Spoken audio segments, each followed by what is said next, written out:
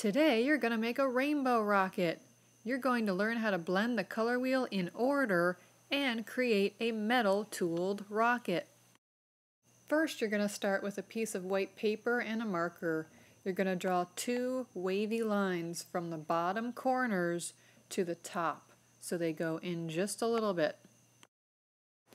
So we're going to study the color wheel and make sure that we know that it does not have a beginning or an end. For this example, I started with red.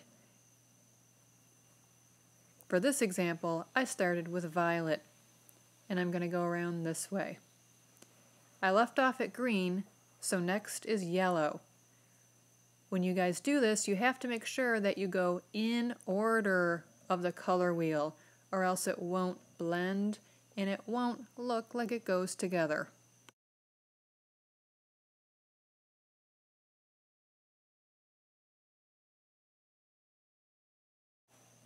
Notice how I kind of scribbled on the color, because I have to leave a little space in between for when I blend with my finger.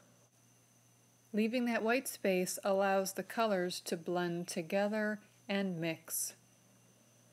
Make sure you're filling in all of the space in between the black wavy lines. Then, cut it out.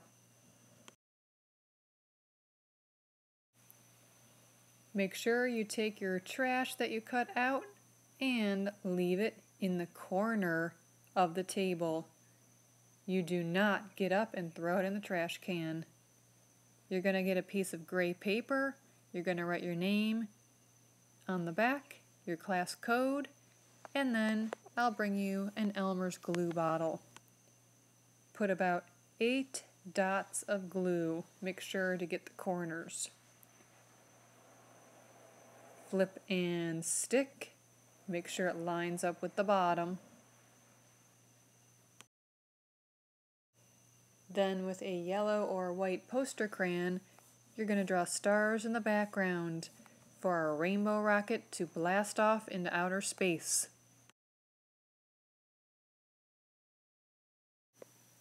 Now we get to work on the metal tooling part. Metal tooling is the art of using a pointy wooden stick to press on one side of a soft metal sheet, creating a design on the back side. Metal embossing sheets are very soft and easy to cut, so artists don't have to work too hard to create a design. I put a kit together for you. Inside, grab out a piece of aluminum metal, which is the same soft metal that a soda can is made out of. With a Sharpie, write your name, and then put a piece of cardboard underneath, and make sure your name is flipped over to the back. You can look at the rocket idea sheets or practice using a sketch first.